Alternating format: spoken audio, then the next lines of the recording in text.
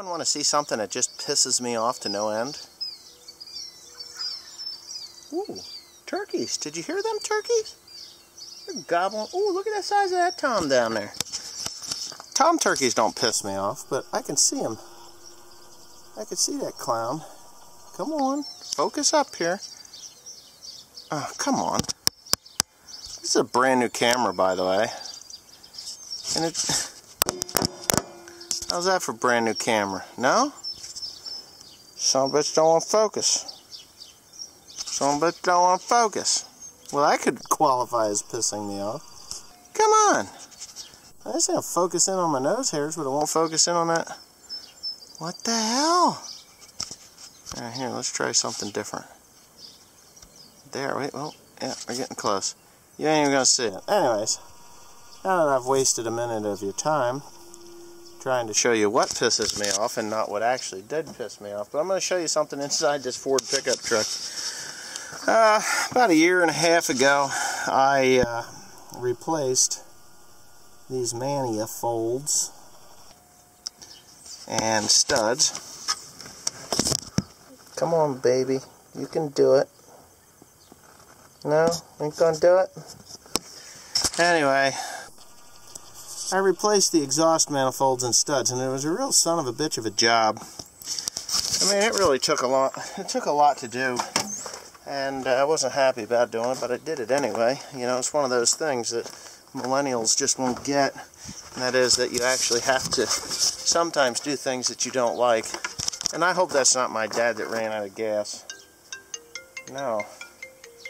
No, that's not. That's Bob Nussbauer. Hold on a second here. Okay, so I walked away, took the phone call, and forgot where in the hell I was at. So hopefully this doesn't take too long to edit to get it back to where I need it to be.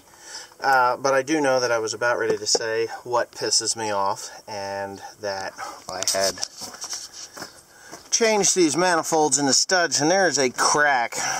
And when I say a crack in that manifold, I mean it is cracked all the way around the entire manifold.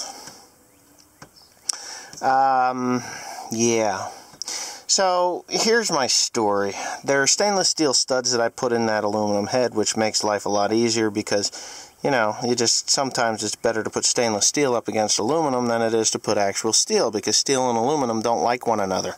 They have this horrible tendency to get into a nasty fight, and usually the steel is who loses. Actually, 99.9% of the time it's steel that loses, because, well, just because the steel will rust faster and that aluminum will break off. So anyhow, I have both manifolds, and you can't see it, or maybe you can, but right just to the left of those numbers in that manifold, if you can see that, there is a crack in the very same spot there too. Now, the thing is, I didn't use Ford manifolds. I used the better, I might add, better Chinese manifolds. Yeah, can you believe that?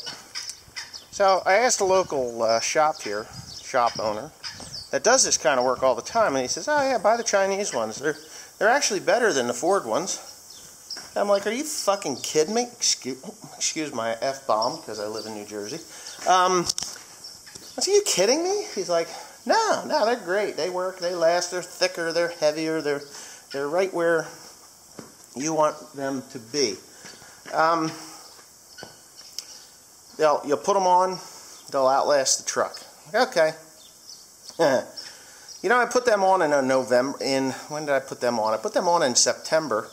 Last year, a year ago in April, like the first week or two of April, I went out to see Mr. 63 in Palo Tudor, God bless him, and he says, hey, you got a manifold leak. I'm like, oh, I know, it's cracked. So I know that they cracked somewheres around November. So they were put in August, and they cracked out in November a little bit. And then I just kept running them, and that was not this past November, the November before. So I've been running them for a year and a half. So a year and a half has gone by, and they're pretty much cracked all the way around. I'm getting exhaust fumes in the truck. Gas mileage went up, though, which was kind of weird. the bigger the crack gets, the more the gas mileage goes up, which is kind of odd, but that just leads me to believe that the catalytic converter may be no good. So I may have to replace that while I'm in there when I take that apart. So I have to buy Ford manifolds, and the Ford manifolds are, you know, double the price, but you get a 3-year warranty with those manifolds.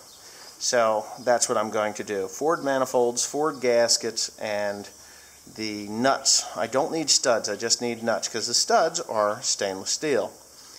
So that's what I have. And that's kind of what pisses me off, because I do have, Jesus, I put several $100s, and I think I put maybe, I think it was about $800 to do those manifolds with the studs and the gaskets, and the time that I did it is where that 4010 sets. That damn thing sat there for a month as I picked away at it a little here and there. I didn't really need the truck that much at the time, but that's just one of those things that pisses me off. So now I got turkeys over on the other side, and I got deer going across that way. This is just a wildlife sanctuary. I swear to God, I'm sick and tired of these effing deer. They put you out of business in a hurry, and anybody that says that they don't is delusional, because I know. You get a herd of 20, 30 deer on a field. How about every field you have beans and corn in? You got nothing. So anyways, yeah, and I don't even shoot deer anymore. I'm so sick of deer. So that's that. I'll let the neighbor deal with it. He wants to have soybeans and corn. He can have deer too, because I hate deer. But anyways, thanks for watching. Please comment, rate, and subscribe. I love my Fords. I just don't love Chinese manifolds. Even though I probably the manifolds are made in Mexico for the Ford. I don't know. I'll find that out though before I put them in.